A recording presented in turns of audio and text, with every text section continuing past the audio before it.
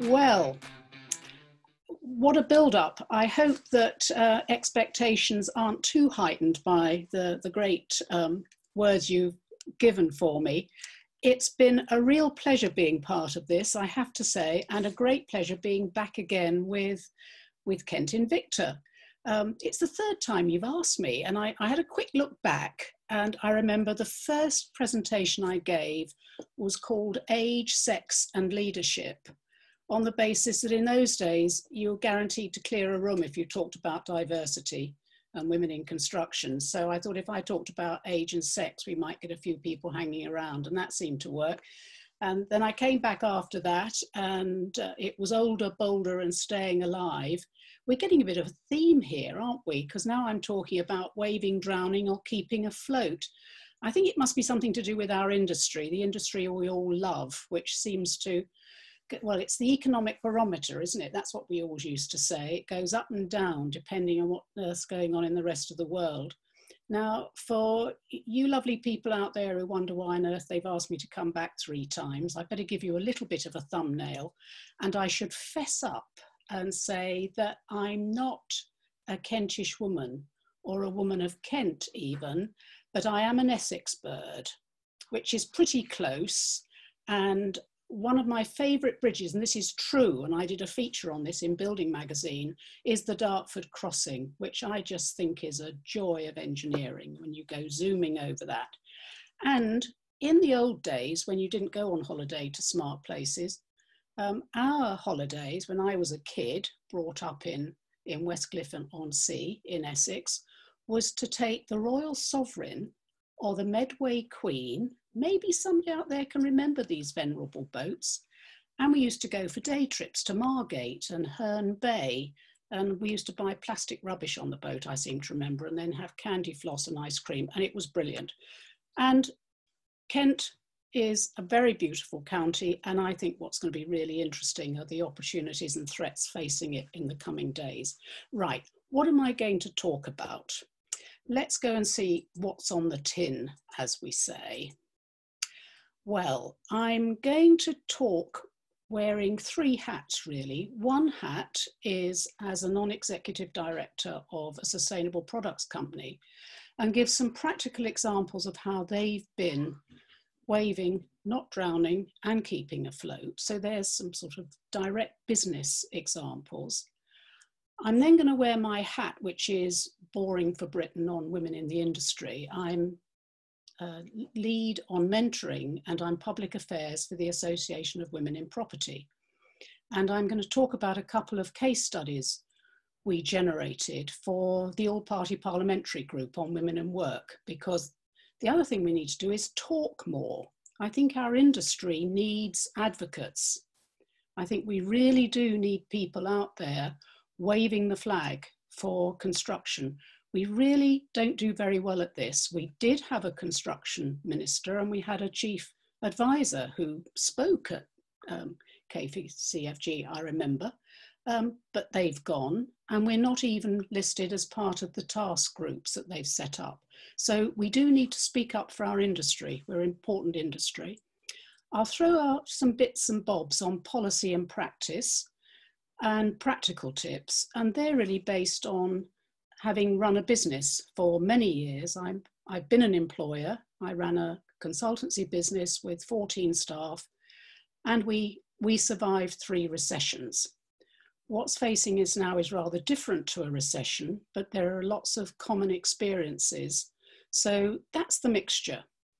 And there'll be other bits and pieces thrown in, because what always happens when you join in a conference and listen to other people talking, rather than doing the helicopter job, you know, arriving, speaking and going off again, is that you hear all these comments other people have made and you think, yeah, that's right. Yeah, that ties in with what I'm going to say. So I'm going to hook back to some of the things that have been said this morning, which really chime, especially on changes in working, technology, always learning. Right, let's kick off, because I must try not to let the side down, having seen that wonderful piece of timekeeping just before me.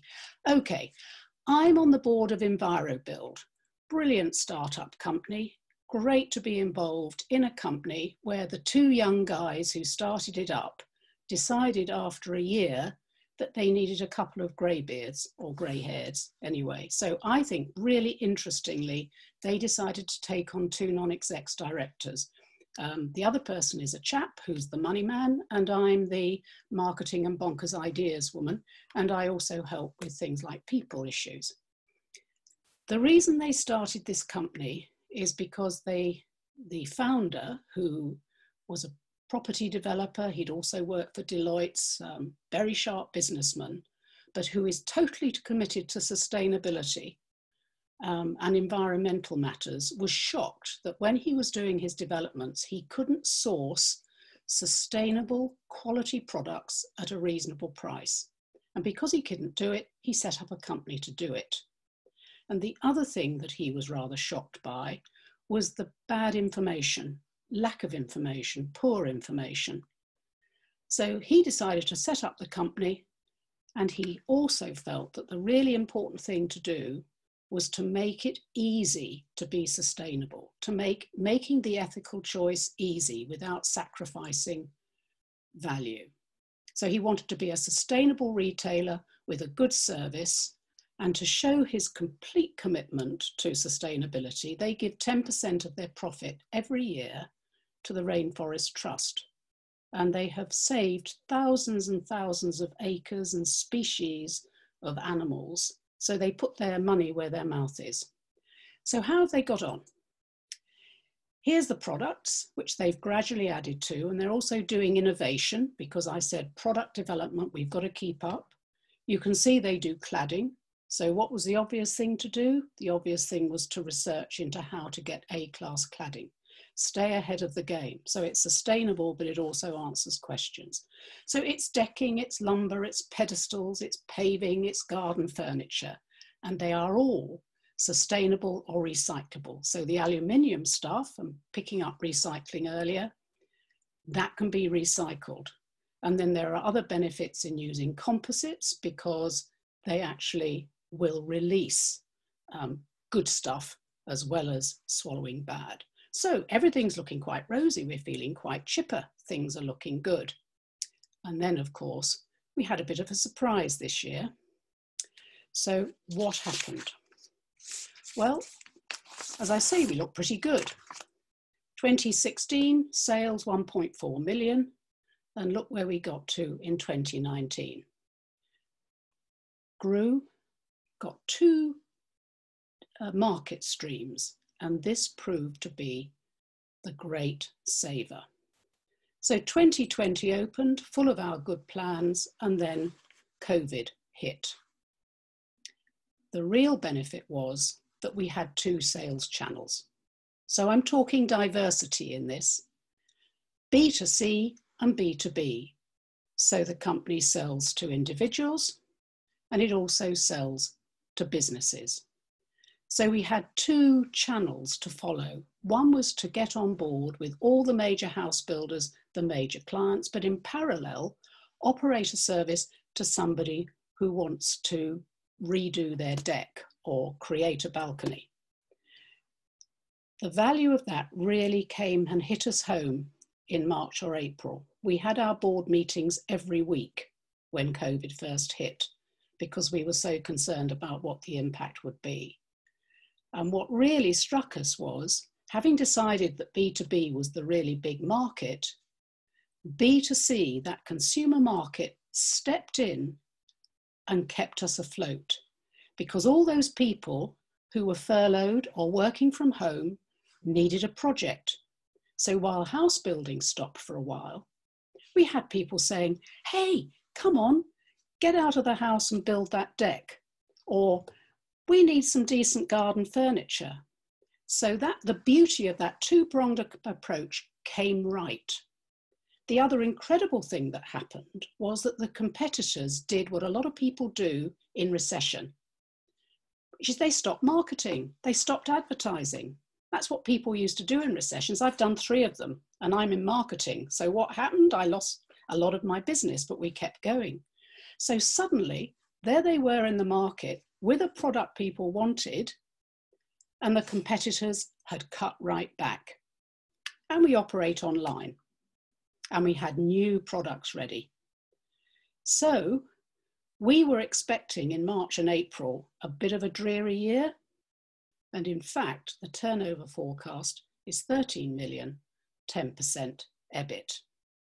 So that's the first little example about a small startup business that actually found that it survived. So not waving, not drowning. Now I'm going to switch hats. That's my NED hat, sustainable products and the beauty of having two market channels. Now I'm putting on my boring for Britain, women in the construction industry bit. And I have to say it's quite funny really, because for 25 years I've been saying, how come a woman can't work 3 days a week from home and then have all the partners and all the managing directors say, oh, no, no, no, they have to be in the office and this won't work. Flexible working, we can't trust them to do it. They'll be defrosting the freezer instead of doing a strategy report. And alleluia, here we are, people working from home. But what we found at Women in Property was a really different approach employers were taking to furlough and flexible working. And because we turn up at Parliament, or we used to, at the all-party parliamentary group, where when we first joined as Women in Property, there was nobody else from the construction industry there. It's run by Jess Phillips, and I'm sure a lot of you have heard of Jess Phillips. She's not backwards in coming forwards. And we said, we'll give you a couple of examples of the comparison in how businesses are managing furlough. So, to quote Dickens, it's a tale of two women. So here's, it was the best of times story. And this is from Sally, that's not her real name, who's an architect. And she just about sums it up here. The firm was gathered together when this first hit, and people were asked what they wanted to do. Those who wanted to go on furlough, those who wanted to stay in the office, those who wanted to stay on site. And they worked it out in discussion with real people. And Sally said, well, you know what? I've got a child with special needs. They can't go to school. If I can work from home, that will be great. But I need something else to do. So she undertook a Passive House accreditation course. And as she said, it's something she wouldn't have done while she was working at high level on a huge range of architectural practices if it had been normal life. And this picks up something that people were saying earlier. You've got to keep on learning. You keep on learning. Why not make the most of that time? And I did learning when I was running a business and two of my kids were doing A-levels and one was gearing up for GCSEs, and I decided to do a master's in construction law and arbitration at King's College, London, because I was involved in a lot of standard contract drafting for an International Federation of Engineers. This was 4 nights a week, every fortnight, with coursework. And the first day I turned up, and it was one of those moi moments when I just thought, I don't know why I'm here. The chap sitting next to me was a civil engineer and a barrister already.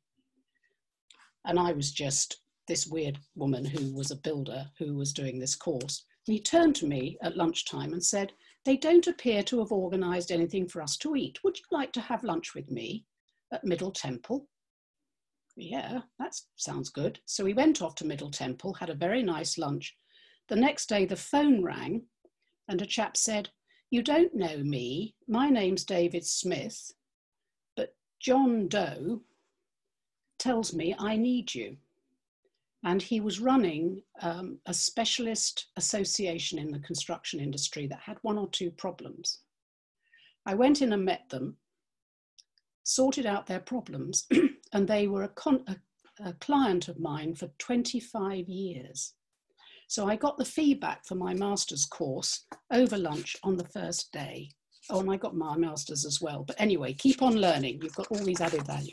Right, so who was the worst of times? They're the best of times. Here's Amy, she's a surveyor.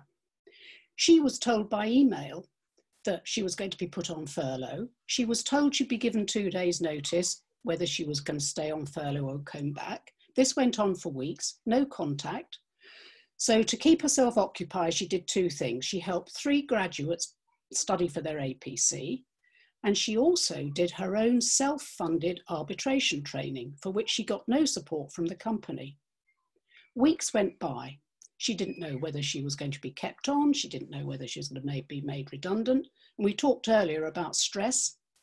She's living on her own in a flat with no company doing virtual training.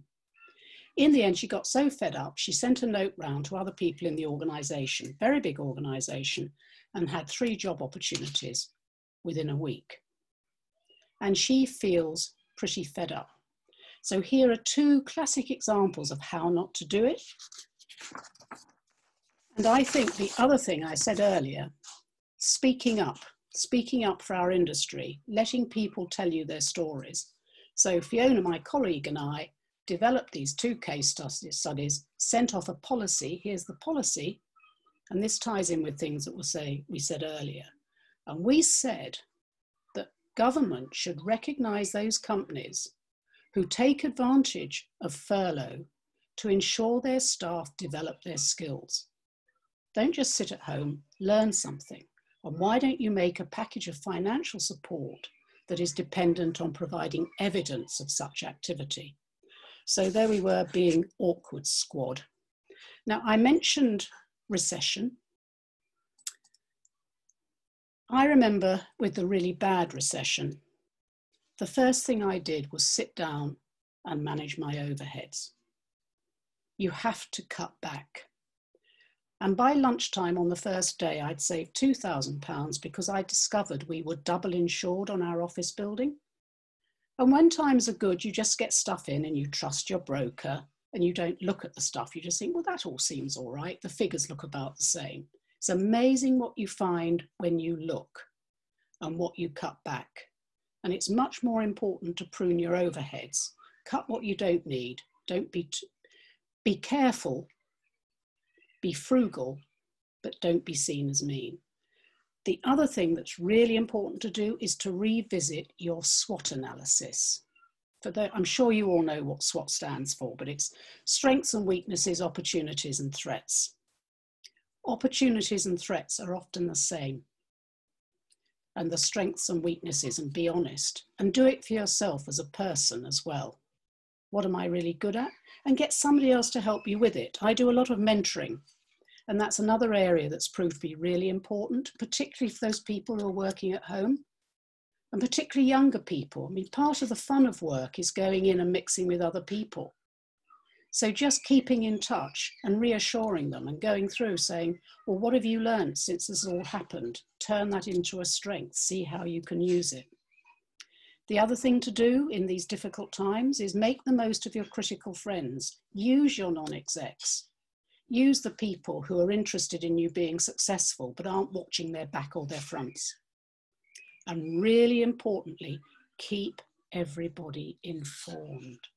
Keep them in the loop. You don't have to just be positive. And here's a lunatic fringe slide for you.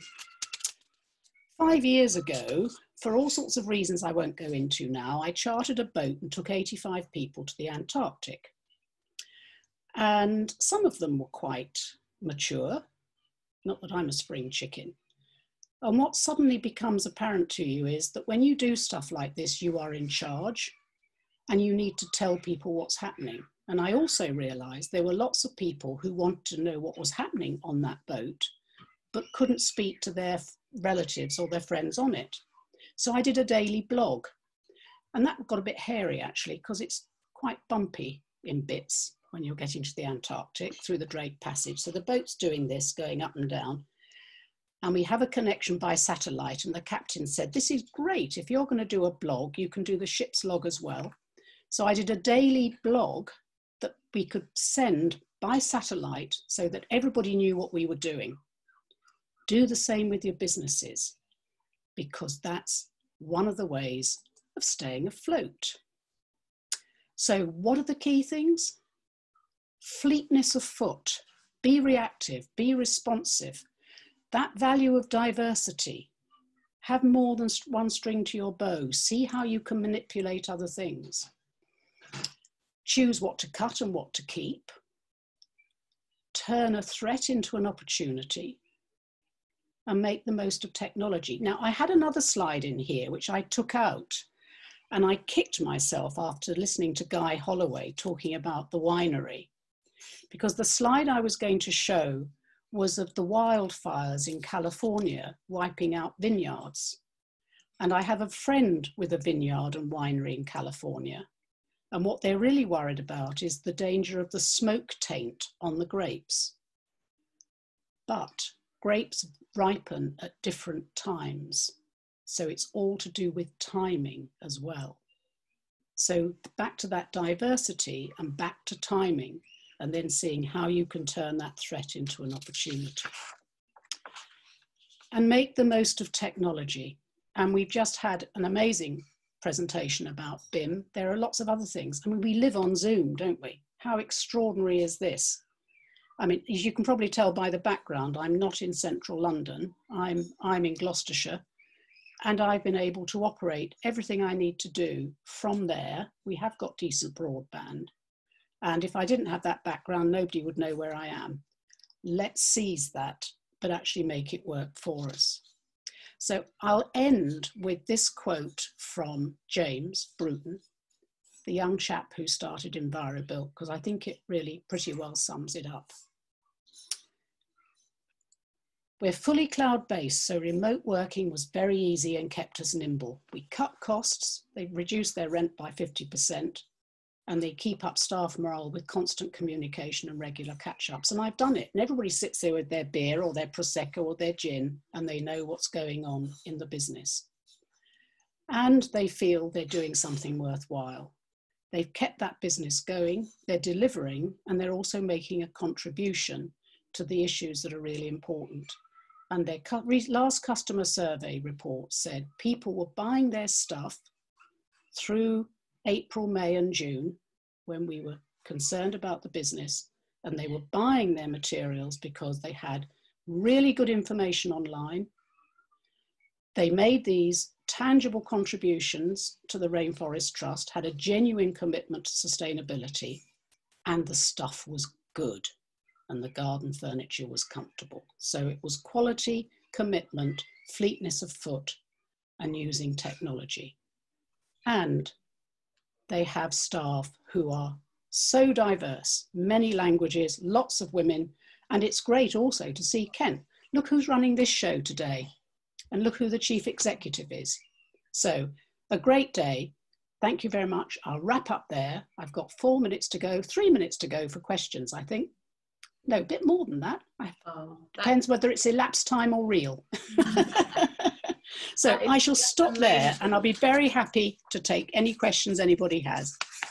That is amazing, Sandy. Thank you so much.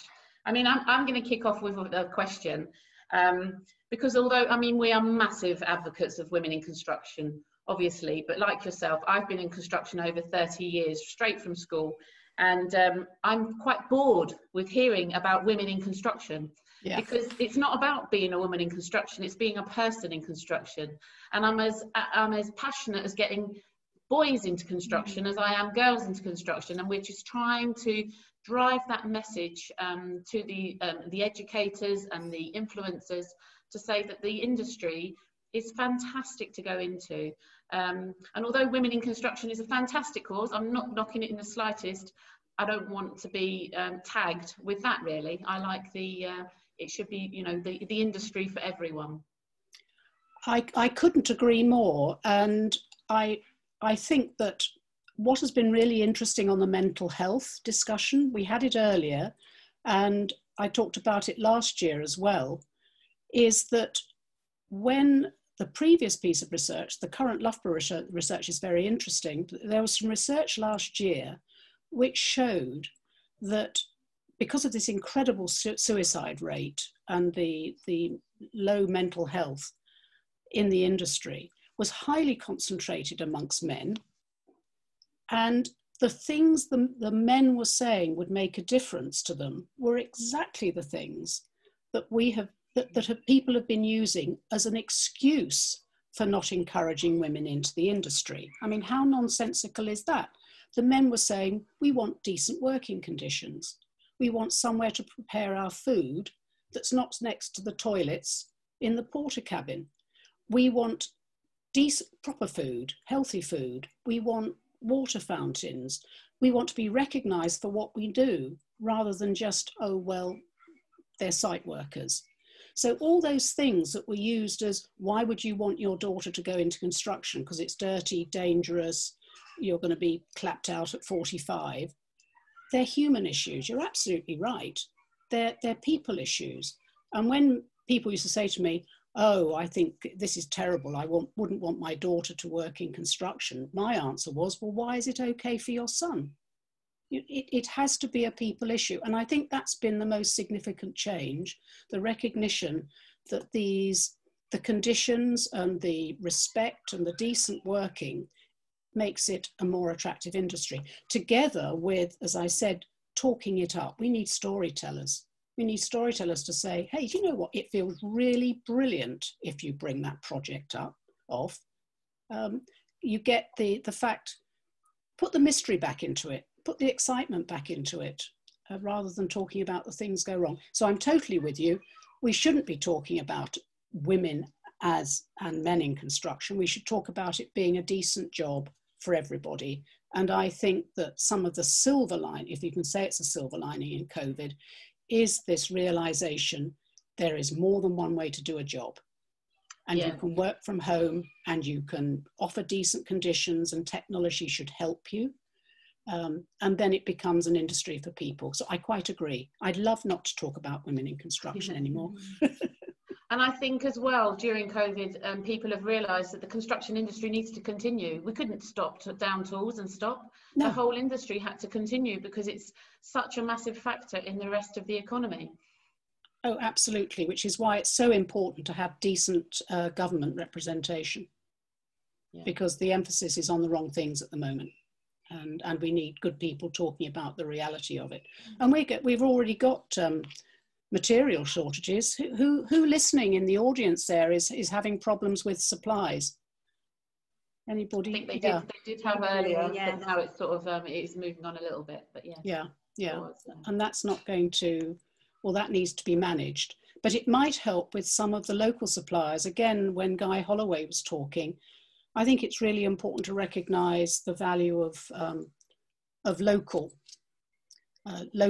suppliers and local networks and chains, which I think make a lot of difference. That's absolutely key to the Kent Construction Focus Group, which is part of the Kent and Victor Chamber of Commerce. That's exactly why the group was formed, to keep local business doing business with each other as such, and delivering on local projects, really. So, and it just remains so strong now, so many years on. So, and it'll always be incredibly important. So yeah, that's a huge message, I think, to take from today, and why we have to keep groups like the Kent Construction Focus Group moving forwards and keep them strong. Yeah. Have you found that local networks, just to help communities survive, has made a difference? I mean, I'm very struck here in Gloucestershire, where I'm at the moment. There were networks set up immediately with local farmers delivering, and people who didn't have transport setting up virtual networks and WhatsApp groups to help deliver supplies and pick up medicines. Has that been true in Kent? Have you got local community networks? Yeah, individual villages have been doing those kind of things, really, and I know other groups have been doing that as well. Yes. Does anybody know? The online community has been amazing as well, to keep everybody going in that sort of mental health capacity as well, and keeping everyone engaged and talking. Yeah. Does anybody know about Jam, the Music on the Romney Marsh Festival? Yes, I live on Romney Marsh. Oh, right. Because I'm a trustee of an orchestra, which is a great joy, makes a change from cement, but there's lots of transferable skills, and they've used technology as well, because musicians can't play. You know, they have no audience, and the concert halls have shut. But the Jam on the Marsh was using churches with limited groups. But now what the orchestra is doing is live streaming concerts with pay to view. Because that was a challenge. If people are so used to downloading for free, but that's no good to an orchestra and musicians who need to survive. So they have now a season ticket. You buy a season ticket and you get to hear 8 concerts. So just these, and they're using unusual venues. I was hoping we could get them into a new partly built construction site, because I think the acoustic would be brilliant. Well, let us know, Sandy, because obviously everybody in Kent knows us, obviously. So if we can help in any way in supporting that, we will do. That's brilliant. Thank you. I'll send you links, anybody who's interested, but they're being creative too. Okay, that's great. I think everyone's saying thank you, actually, Sandy. That's what people are saying rather than asking questions. So thank you once again.